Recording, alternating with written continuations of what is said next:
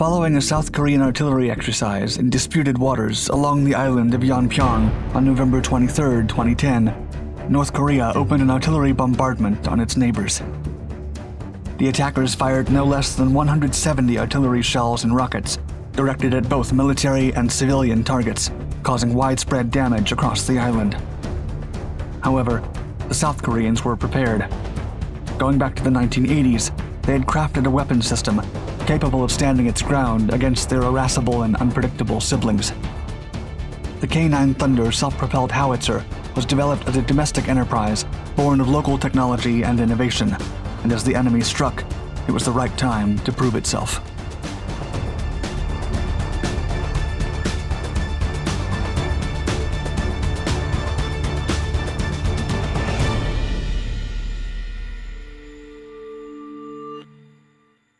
Domestic perks.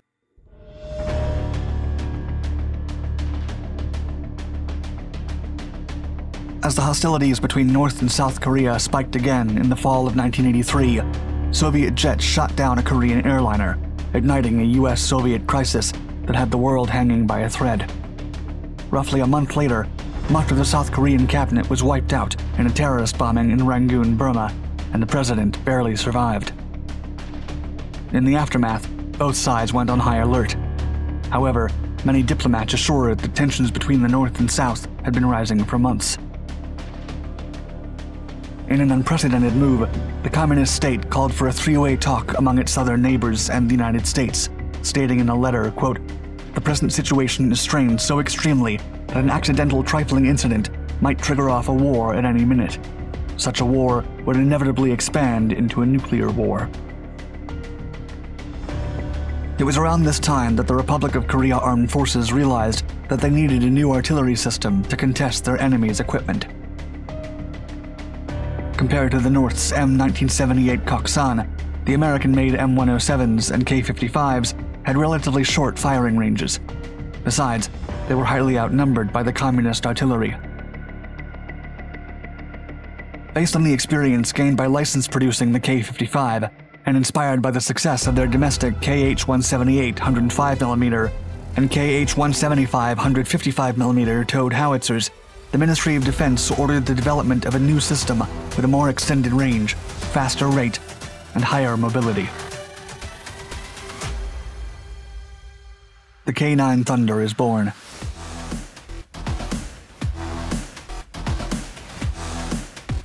In 1989, the project to develop a more efficient system began, led by the Agency for Defense Development and then Samsung Aerospace Industries, currently Hawa Defense. Designed to provide effective and deep fire support in all kinds of theaters, the K9 Thunder howitzer was built on a high-mobility platform. The vehicle is made of all-welded steel armor protection material, and its sturdy construction offers protection for both the crew and the onboard equipment against 155mm shell fragments, 14.5mm armor-piercing shells, and anti-personnel mines. In addition, the vehicle includes an air purification system, as well as crew gas masks for nuclear, biological, and chemical warfare. Powered by an MTU MT881 KA500 8-cylinder water-cooled diesel engine, coupled to the Allison ATDX 1100 5A3 transmission, the K9 Thunder has an output of 1,000 horsepower and a power-to-weight ratio of 21.8 horsepower per ton. Moreover, it can maneuver and traverse across diverse terrains, from the unsteady desert sand to the misleading snowy plains. In the manufacturer's words, quote, "Developed with our own technology, the K9 Thunder is the world's most advanced self-propelled howitzer."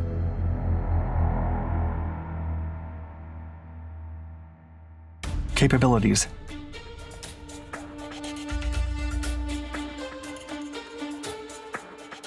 The mobile howitzer is supplemented by the K-10, an automatic ammunition resupply vehicle built on the K-9 platform that can follow the main artillery battery. The resupply vehicle can automatically transfer 12 rounds through a conveyor belt within a minute, protecting the crew from unnecessary exposure. Plus, each auxiliary vehicle can support a pair of K-9 guns, carrying up to 104 rounds of ammunition. Its main 155mm 52 caliber gun has a burst rate of 3 rounds per 15 seconds, while its maximum rate reaches 6 to 8 rounds a minute for 3 minutes. As for the sustained rate of fire, it can handle 2 to 3 rounds a minute for 1 hour, and is designed to meet the tactical concept of shoot and scoot. The K9's projectiles are standard M107 high-explosive mines, and they have a maximum range of 18 kilometers. Still, the full range when firing the HE rocket-assisted projectile with unicharge of 5 zones is 30 kilometers. And when it comes to the K307 projectile with a modular charge of 6 zones, the gun can fire at over 40 kilometers. The platform includes an automatic loading system that places the projectiles on the ammunition tray, and within 30 seconds at standout position, or 60 seconds during movement, the gun is ready to fire. Then, after firing, the vehicle can quickly move away from its last position in anticipation of retaliation. Enhancements.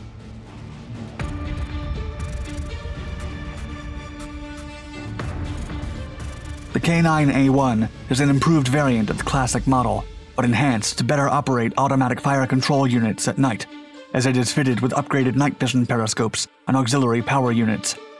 The K9A1 also features an automated fire control system for added efficiency.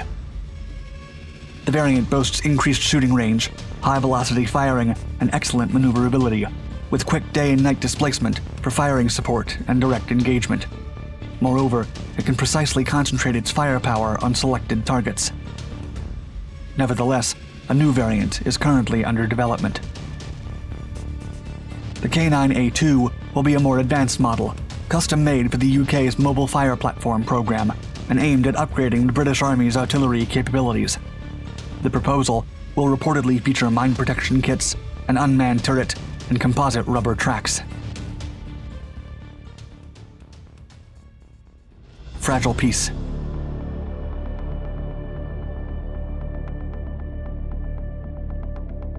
On November 23, 2010, the North Koreans launched a surprise artillery bombardment on their southern neighbors in Yeonpyeong. As such, the Thunder was abruptly called into action for the first time, supporting the 7th Artillery Company of the Republic of Korea Marine Corps. From mid-2010 onwards, the Marines assigned to the island post were forced to use ANTPQ-37 radar to counteract the increasing threats from the communist side. Despite the measure, the North Korean coastline is too long and well fortified, rendering the number of radar units insufficient. Still, every vehicle is armed with 20 shells of high explosives, combined with flares to respond swiftly. Fortunately, 4 Howitzers were conducting a scheduled firing exercise before the attack, and 2 of them remained in the fortified position. Still, one of the vehicles misfired a faulty charge, and the shell got stuck in the barrel. Once the improvised attack was over, the crew opened the hatches and dismounted, waiting for the platform to be fixed. 3 of the 4 Howitzers deployed in the area were damaged after the initial surprise attack. Meanwhile, the attack disabled the base's main power station, and the radar was shut down, albeit temporarily. The Marines were then forced to relocate to a fortified position.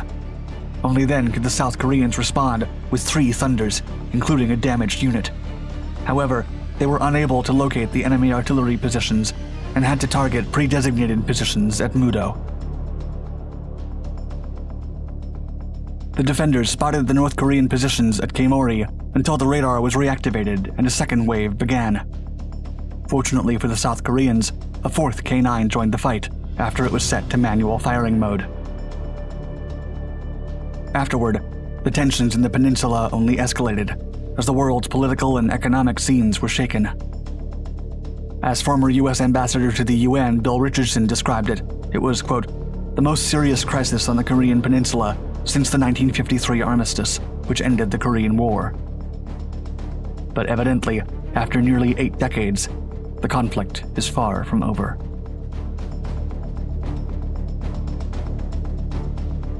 Thank you for watching our video. Please hit the thumbs up button. And if you like world history and military exploits, don't forget to subscribe to all our Dark Documentaries channels. Stay tuned for much more true action-inspired content.